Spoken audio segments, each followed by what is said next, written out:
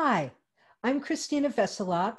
I'm the director of the Academy for Addiction and Mental Health Nutrition, which teaches practitioners all around the world how to address the third leg of the recovery stool, the biochemical, feeding our brain to help prevent relapse.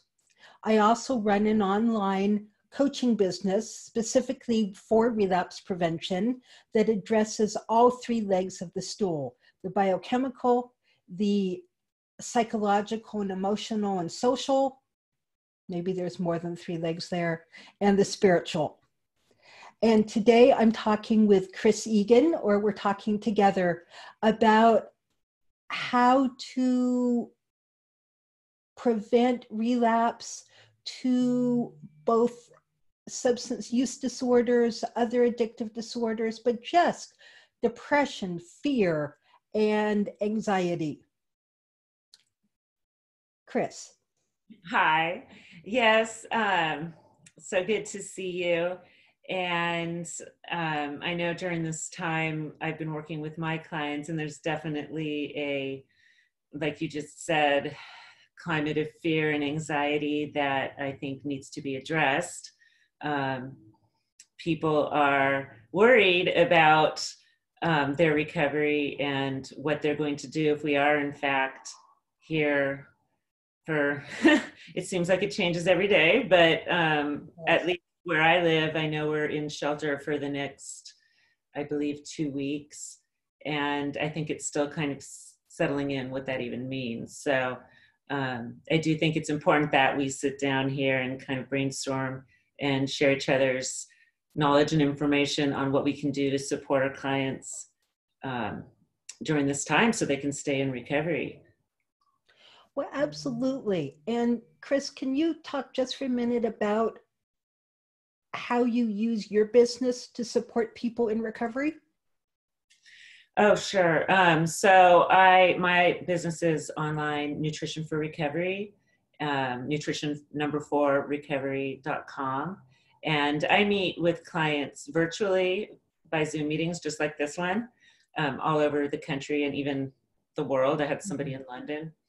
And me too. Yes. Oh, okay, good.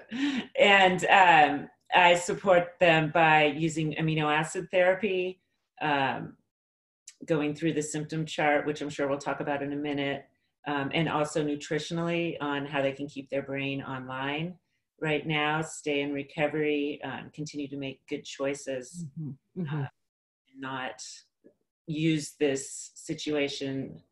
I shouldn't say use this situation, because nobody does it on purpose, but let this situation sideline them from what they know is best for them and what they want to do. You know, I really love that. Not letting the situation sideline us from who we are as human beings, as well as our recovery goals. Yeah. And I think for me, who I want to be as a human being is grounded and aware. So aware of what's going on. I don't want to stick my head in the sand and pretend it's not happening. But I want to do that awareness from both a really grounded place as well as a really loving and compassionate place.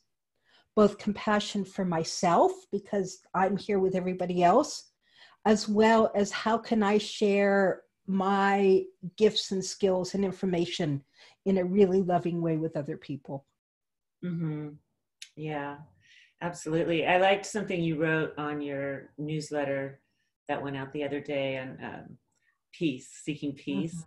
And that really resonated with me, because when I was seeking recovery, the one thing I wanted was a calm and peaceful life. That was my intention. And that's what recovery can do for us in times like this, is to still be able to have a calm and peaceful life despite, figurative walls crumbling around us, and using the tools that we have on the three-legged stool. Exactly. And this what I work on with my clients mostly is the biochemical stool, as you know.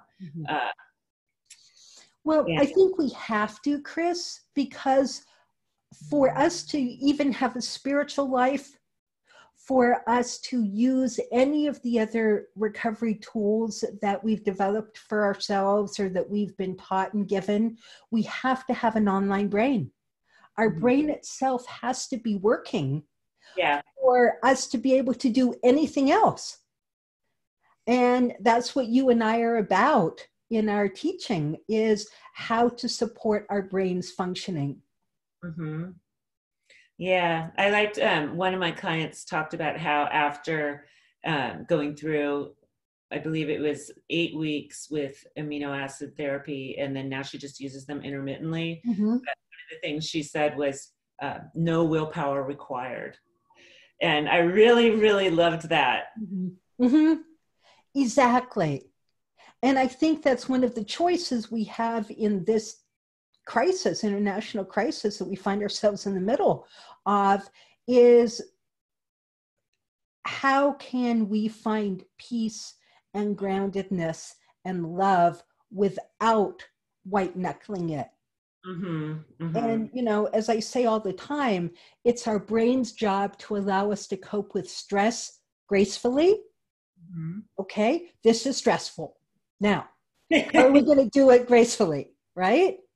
But to do that, our brain needs to be fed optimally. Mm-hmm. Mm-hmm. And let's start with, you know, how we use food to feed our brain optimally. What do you tell your clients about food? I am telling my clients, as of course, and everybody listening should know, Christina is my mentor, and I went through her class. So anything I say, I think you're going to say too. So we will elaborate. But to number one, eat protein every 3 to 4 hours is absolutely crucial. That's one of the very first things I'm telling my clients, so that their brain will stay online, so their blood sugar is regulated. So they don't get in that fight or flight mode where they're offline and grabbing for whatever substance or whatever behavior they use to make themselves feel better, because that's the absolute thing we're trying to avoid. So to make sure, even in this kind of a situation where shelves are empty, I mean, I'm coaching my clients on what kinds of foods can you keep in your house that are quality, organic, if you can. I mean, if you can't, that's okay too. But we can put fresh meats and fruits and vegetables can go into the freezer. We can buy organic frozen berries, organic frozen vegetables. We have dried lentils. This is the time to make split pea soup. Really, you know, one of the things I did yesterday. Did you really? I made a lovely split pea soup. Mm-hmm. I'm about to bust out my Instant Pot and finally figure out how it works, because I'm always a crock pot person. But yeah, just to kind of go to the staples where it's not that complicated to nourish yourself, to eat your protein every 4 hours, and to eat real food is one thing I always say. Eat real food. So what about you? What are you telling your clients? Well, yesterday I discovered that we were almost out of all oil.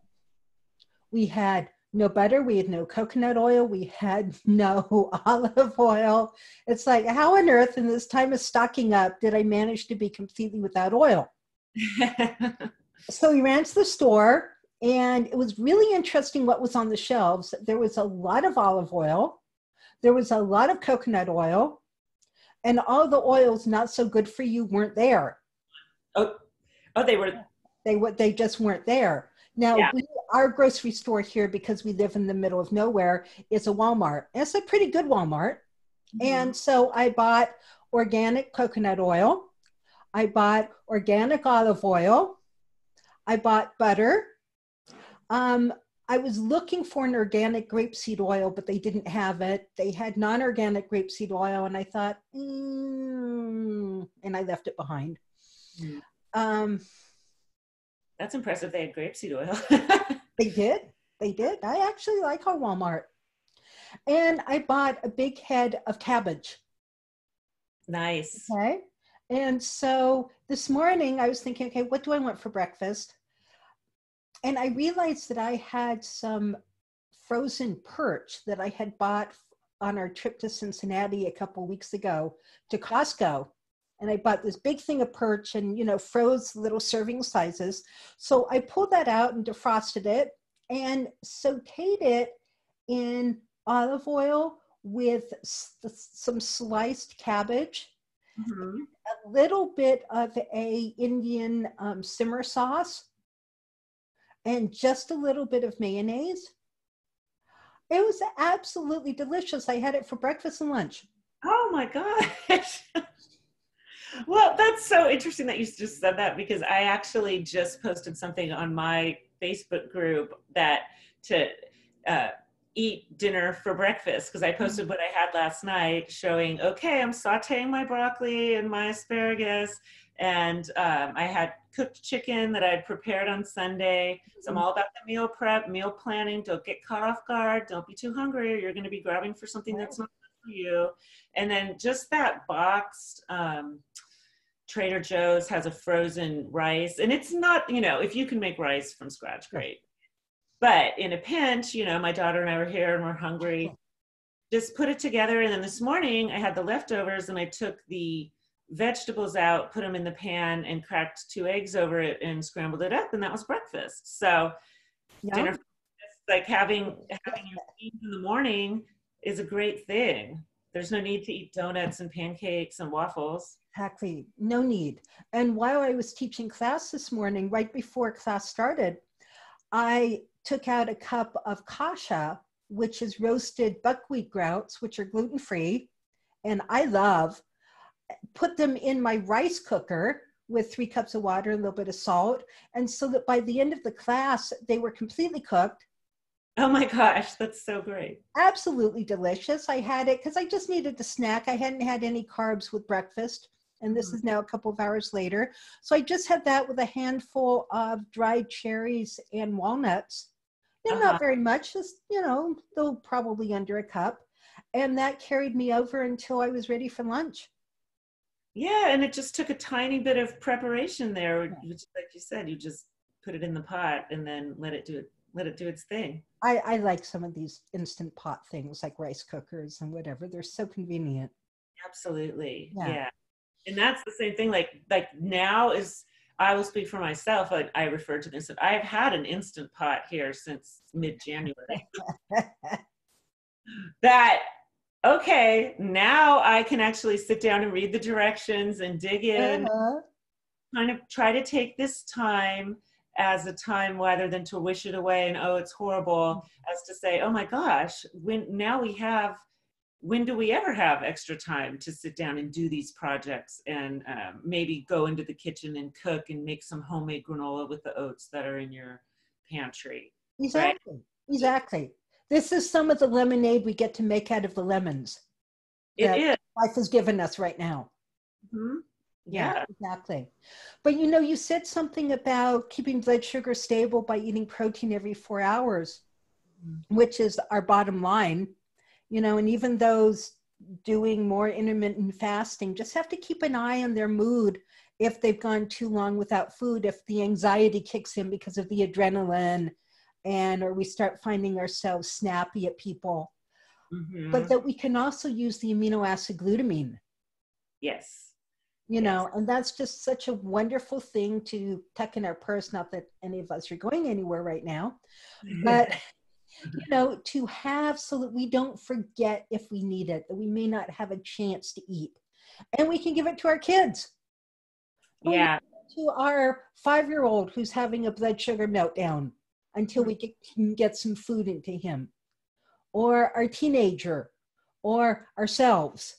Well, that's such a great, actually, Christina, I hadn't thought of that because number one, I doubt there's been a run on glutamine.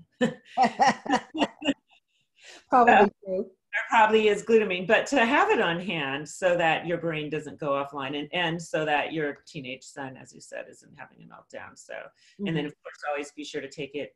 The idea is to take it in between meals so that blood sugar remains. That's right. But the idea for glutamine is also to take it if you have a craving. If you have a craving for alcohol, if you have a craving for sugar, if you have a craving for any other substance or behavior that may not be so good for us. Yeah. The glutamine feeds the prefrontal cortex. It can calm us down. It can turn off that adrenaline. It can buy us time to breathe, to settle, to remember and use our other recovery skills. So just like food, it buys us time, and it gets our brain functioning again. Yeah, absolutely. Absolutely. And some of the other amino acids can also be used when people have cravings like that. Probably they need to be more educated in which amino acid to use for which symptom, which we can talk about a little bit. Yeah, so let's talk about that. Let's talk about obsessive worry and fear and, oh my God, what's going to happen tomorrow, next week, next month? Am I going to have a job? Am I going to have a house? Is the world still going to exist, right? These places our brain can take us to. Grabbing 85 rolls of toilet paper. Exactly. Yeah, so for those feelings, tryptophan is what I use for the worry and anxiety. As we know, 5-HTP also helps with. Exactly. So either 5-HTP or tryptophan, and one may be easier or harder to find than the other. Sometimes, you know, for those of you listening, tryptophan can make people a little more sleepy, but not always. Sometimes 5-HTP can upset your tummy a little bit, but not always. So finding out what works for you. But both of these, by supporting the production of serotonin is our I can cope, everything's okay brain chemical. Okay. It's the one that when it's well functioning, serotonin allows us to not worry, to stay in the moment, to flow, to let go of the, you know, things that are bugging us. Yeah, I have clients report, and just so if anyone's listening doesn't know, within 2 minutes, sometimes people can feel the effect. And even better would be to take, if they're in capsules, to break open the capsule and put it on your tongue. So you feel if it, the relaxation, you know, that Christina's describing, it's like that. And if it doesn't work, you might need to take a little more. So it's what we call trialing. It's what we call trialing, and it can be so powerful. If you are already on an antidepressant like Prozac or Zoloft or any of the SSRIs, you do have to be a little more careful with this one, and maybe talk with Chris or talk with me directly, or, you know, some of the other people trained through my academy to help you determine whether or not it's safe to take it if you are on an SSRI or an MAO inhibitor. But sometimes even if your medication isn't holding you, taking just a tiny bit, maybe 6-8 hours after you've taken your medication, just maybe a little fingertip, just can help you over that, you know, hump. If things are getting really frightening and you can't seem to turn off your brain. Exactly. And tryptophan is one that I definitely recommend, again, if with the precautions in mind, if you're taking an SSRI or an MAO inhibitor, I think. But tryptophan, because as Christina said, it's more sedating. So to take that at night is always a nice idea too. So you're not, when you're trying to fall asleep and you're worrying about what's going to happen tomorrow, that will take the edge off of those. That will certainly take the edge off, along with one of my most favorite amino acids of all time, and that's theanine. Yes, I knew you were going to say theanine. So theanine supports the GABA system, but it also, which helps with muscle relaxation and with being able to physically relax. So serotonin helps us mentally relax, and GABA helps us physically relax. But theanine, which is one of the GABA support amino acids, also helps block too much cortisol, too much adrenaline, too much of these fear and excitement hormones and neurotransmitters that can float around. when we get really upset, when we read something in the paper, we see something on TV, or we absolutely need toilet paper and there's none to be found anywhere, right? We get all upset. We need that toilet paper. You know, right. Theanine can just really help your brain settle down. So it's also helpful for sleep. It's helpful for the daytime too, when when we get into our fight flight place, you know, the sympathetic nervous system. And another way of talking about the sympathetic nervous system is hyperarousal. When we're in a frightening situation, and can be a frightening situation, we can move into hyperarousal where we're just on alert and we're, you know, looking for danger everywhere, and we're trying to figure out how to most protect ourselves and the people we love. We can go a little overboard. Yeah. And so these supplements can just help ease us down. But the thing we need to keep in mind, Chris, is that after hyperarousal, we move to hypoarousal. And we've used up our adrenaline, we've used up our cortisol, we've now moved to the opposite direction, and we can feel apathetic, and we can feel powerless and depressed, and like, I just don't care anymore. It's all way too much. Let me go get a drink. Let me smoke some weed. Right? It's just, and that's where we can do a couple of things, right? We can bring in tyrosine. I don't know. You were waiting for that. I was waiting. That's one of my favorite amino acids for me, for my biochemistry. What does it do for you, Chris?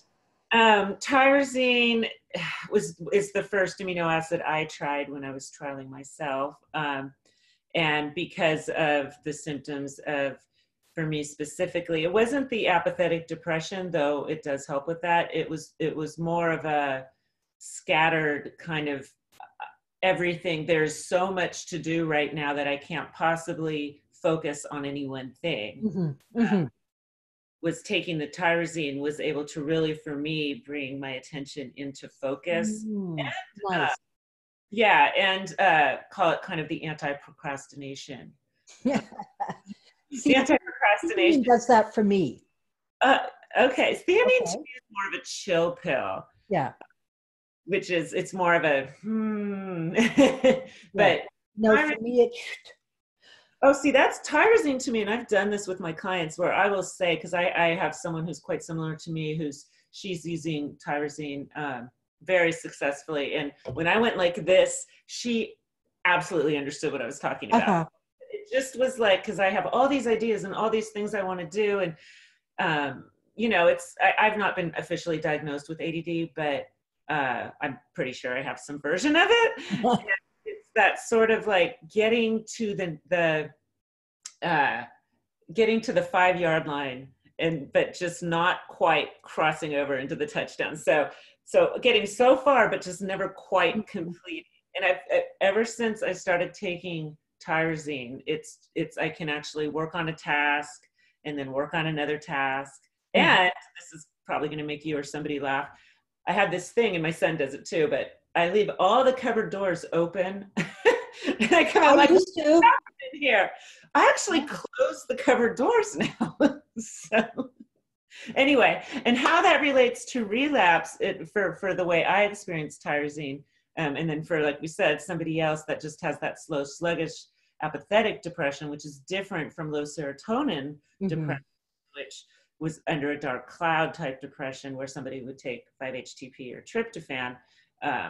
The tyrosine can help with that apathetic, slow depression that maybe, oh my God, the sky is falling and I just can't, you know. Or all my kids are at home and I'm exhausted and I don't know how I can get through the day.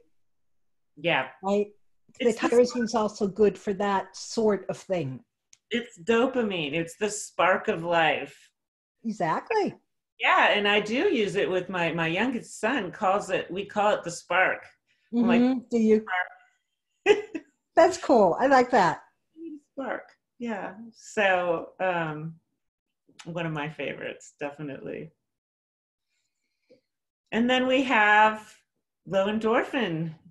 Then we have low endorphins. And I was thinking about this, Chris, and I think one of the ways that really shows up in this sort of situation is with all the social isolation that we're being forced into, and all of the normal comforts and normal things we do to distract ourselves and to give us enjoyment is being taken away. Yeah. And what the endorphins do is they help us cope with both emotional pain, but also physical pain. Mm-hmm. But they are the neurotransmitters that get fired with bonding, with social contact, with, you know, feeling loved, feeling loving. I call it the warm fuzzies. Yeah. Okay, the endorphins are our warm fuzzy neurotransmitter. They're the hug. They're the hug. Yeah. And we're not supposed to hug too many people right now, right? Maybe our close family members, unless somebody's sick, but we're not really supposed to hug anybody else. That's so true. Yeah. And so I think the endorphins, either in the form of dephenylalanine or DLPA, where we get both the dopamine support and the endorphin support, can really help boost our mood, fill that lonely hole inside of us. Yeah. Not like some of these really addictive mood altering chemicals, because it's not as strong as that, for one thing. And aminos are anti-addictive. I want to remind everybody of that, because over time we fill our brain, and so we get to take less and less to get the same effect rather than more and more. Yeah, good. Yeah. Yeah. I get that question all the time, you know, well, when do I go off of these, or do I have to take these for the rest of my life? And somebody said it in a really great way, I thought, was your body tells you when you're done. Yeah. You know, it's your cup is full, is what I like to say, is, you know, when you start, you know, we're depleted. Amino acids help with the neurotransmitter systems that are depleted, whether it's from alcohol use or drug use. Stress, certainly, in this, are you kidding me right now? Genetics can play a part in neurotransmitter systems being depleted. So people come to me with their cups not full, their cups half full, you know? So using these targeted amino acids for each of the different systems that we've gone through help, where you and I can work with our clients and help them to bring those systems up to level. And then sometimes when they say, well, when am I done? And I said, well, when you're overflowing. It's like, I feel so good. Okay, so because we both know too, sometimes there's that reverse effect where if you're overflowing, too much of a good thing can go the other way.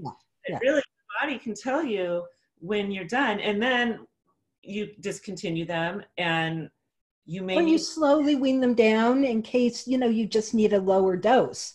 Finish the bottle, or use a lower dose, or tyrosine is what I use as needed now. I mean, for a while I was on a regular program of using tyrosine among some other amino acids, but now I just use it when I need it, and I can feel like that. I mean, it's just really amazing. I also wanted to say on the endorphins, exercise is something really important.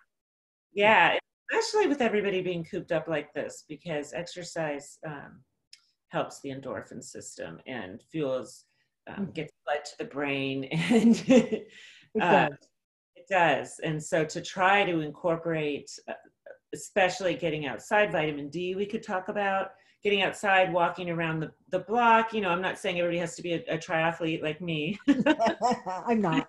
And I'm not, I can't believe it, where I live now, I live in the East Bay area, we're not allowed to ride our bikes outside right now. So, you're not? I thought you could at least walk. Okay, so there's two things. Yes, we could, but I've already gone on runs and walks. I go every single day. It's just part of it's part of my program in recovery. And so going outside, and my friend and I were supposed to go out for a bike ride. And then they said, okay, social distance on your bike rides, 6 feet apart.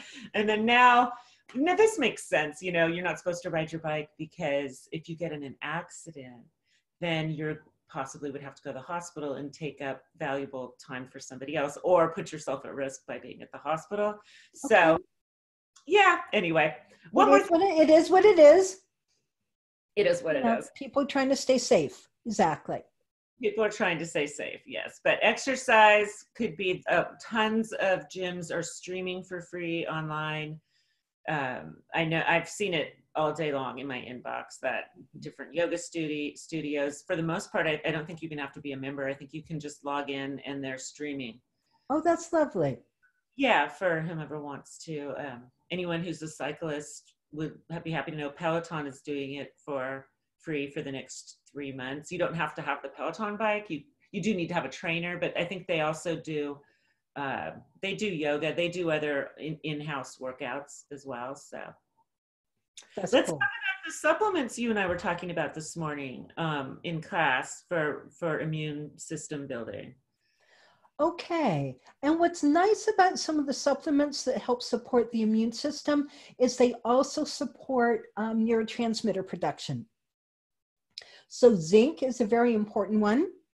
Mm-hmm. And we're just thinking about using a little bit higher, or sometimes a lot higher than normal of these supplements, not forever and ever, but just to boost our immune system, really give us an edge if we get exposed to this theme. So vitamin C, at least 2 grams a day. Mm-hmm. That's not a ton. A lot of people will take it up to bowel tolerance when they start getting sort of loose stools, which there's nothing wrong with that. Some people don't want to take that much, but it's not going to hurt to take 2 grams a day. Mm-hmm. And there's some good evidence that it supports your immune system and your respiratory tract. And if you know that you are getting sick, to use higher doses of that, very high doses of vitamin A for a short period of time, high dose of vitamin D. Lysine has been shown to be antiviral. You know, we don't want to do everything under the sun and get really frantic and really scared, but find people who you trust, learn from them, and use an immune boosting protocol, because it's not going to hurt you. It gives us something to do. I'm not talking about going nuts, right? And there's really good research out there that shows it can be helpful. Yes, yes. And then fermented foods also, people should be making sure that they're eating their sauerkraut, eating their cultured yogurt, full fat, not too much sugar. All of those things, but that's a different conversation. We can have an immune boosting conversation. Okay. Yes. Yeah. But right now we really want to focus on how we take care of ourselves to prevent cravings and to prevent relapse, and feeding our brain what it needs for those neurotransmitters to work optimally and for blood sugar to stay stable is the key. Thank you for see, maybe I didn't take enough tyrosine. Anything else before we close this? Very lovely conversation. Yes, it's so fun to talk to you about all of this. I love it. So yeah, anything else? I mean, exactly what you just said. I really hope that everybody in the community is taking care of themselves as in regards to their recovery and relapse prevention, which you and I are, Christina and I are 100% about relapse prevention. We're here and available to help. Amino acid therapy might be something that people have heard about, but they have no idea what it is. It sounds, when I first heard amino acid therapy, I honestly had no idea what that even meant. Yeah. Supplements, it's just these simple supplements. They can be bought in your grocery store, probably most of them, because people aren't hoarding their amino acids. This is like this little secret we can all have to be able to take these amino acids to help us with the cravings. Yeah, and they help with the cravings, and they help with our nervous system staying stable. And then we can address the other 2 legs of the stool and get the emotional support, get the social support, and find and build on our spiritual resources. Well, that's exactly what I always say, is that it gives you the it gives you the ability to use the tools, because we can be told, pick up the phone, you know, the 100-pound phone, pick up the phone, call your friend, call your sponsor, call someone else in recovery, Mhm. reach out or go for a walk or hold ice cubes or whatever it happens to be. But you can't do that if your brain is not online. So Exactly. yes.